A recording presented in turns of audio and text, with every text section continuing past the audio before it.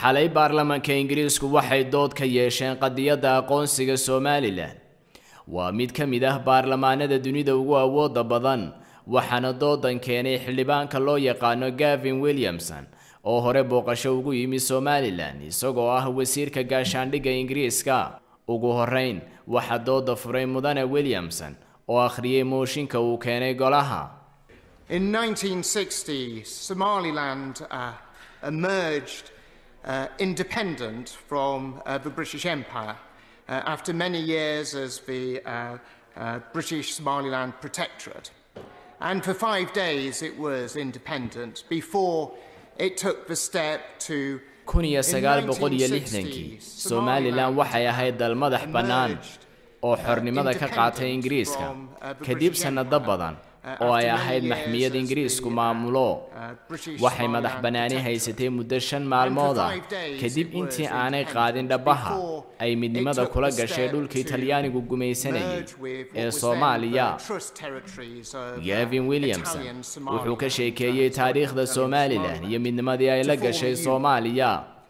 wuxuu ka warramay burburkii ka dhashay midnimadii ay Somaliland la gashay Soomaaliya, isagoo si faahfaahsan ugu xog warramay tacadiyadii dawladihii Soomaaliya ay kula kaceen shacabka Somaliland muddadii uu midowgu jiray iyo xasuuqii ay geysatay dawladdii Siyaad Barre.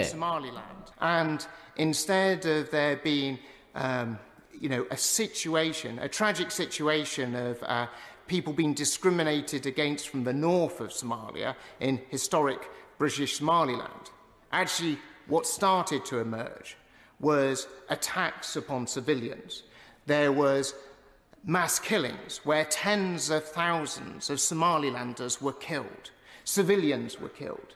It was one of the few conflicts where fighter jets took off from cities in the area in order to bomb the cities that they'd taken off from, indiscriminately, killing thousands of civilians. Nomadic tribes. Xildhibaan Williamson wuxuu isagoo hadalkiisa sii wata cadeeyay muhiimadda ay Somaliland leedahay iyo sida ay waqtigan ugu baahan tahay aqoonsi ay ka hesho dunida.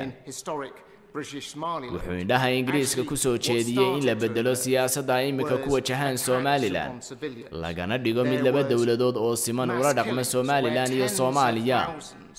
dawladda Ingiriiska ayuu ku booriyay inay ku dhiirato go'aanka ay ku aqoonsanayso Somaliland, isagoo sababo kala duwan raaciyay. xildhibaano kale oo taageersan mowqifka Williamson ayaa iyaguna halkaas ka hadlay, iyagoo dhammaan ka sheekeeyay guulaha ay Somaliland gaadhay oo iyagu ay budhig uga dhigayaan hanaanka dimuqraadiyadda ee ka hana qaaday deegaanada Somaliland. xildhibaanada qaar ayaa iyaguna baarlamanka keenay fariimo ay u soo dhiibeen dadka ay matalaan ee asal ahaan ka soo jeeda Somaliland balse haysta dhalashooyinka Ingiriiska.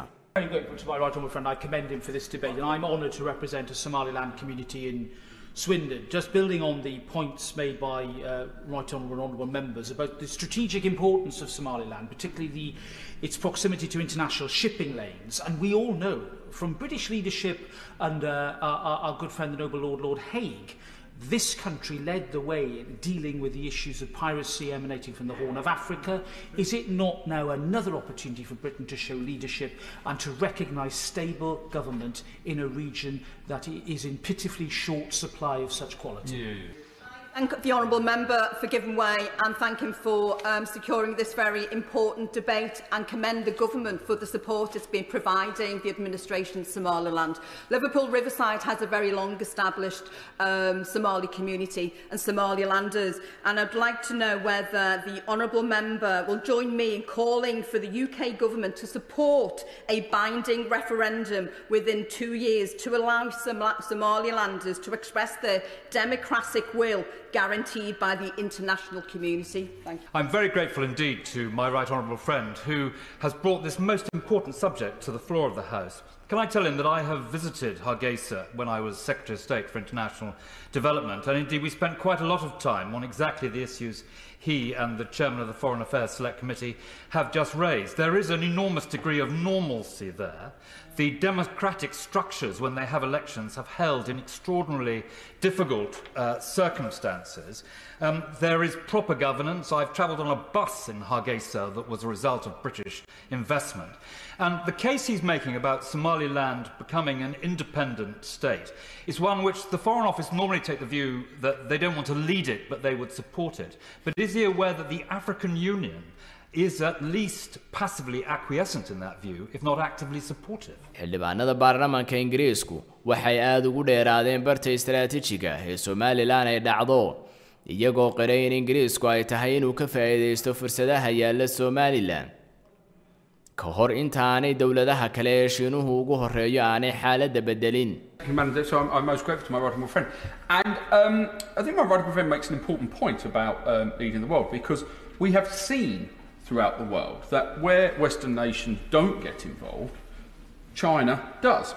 And when we've had many discussions in this House recently about the influence of China. So does my right honourable friend agree with me, when you look at the development taking place in Somaliland, that actually there are strategic interests in our country and in Western countries to not just see what happens, but to actually take an active leading role and not allow that vacuum to be filled by those who perhaps we have difficulties with? On both areas that my right honourable friend raises, he's absolutely right. You know, you fly into Hargeisa Airport, it is a safe place in order to be able to visit. You can get a bus to the centre of Hargeisa, as my right honourable friend did. And when I visited, I must confess I didn't get a bus, but I will endeavour to do so next time I do visit. And he's equally right. You know, this is an opportunity. The Foreign and Commonwealth and Development Office so often want to be led on these issues.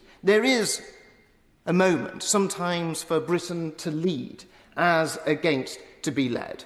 I give way to my right. Doodan ayay shacabka Somaliland aad u soo dhaweeyeen iyagoo ku tilmaamay mid qayb ka qaadanaysa in magaca Somaliland uu gaadho meel dheer isla markaana ay dawladda Ingiriisku diiradda saarta ama dib u eegto siyaasadaha ay imika kula dhaqanto Somaliland. Khadar Hayba Saab TV.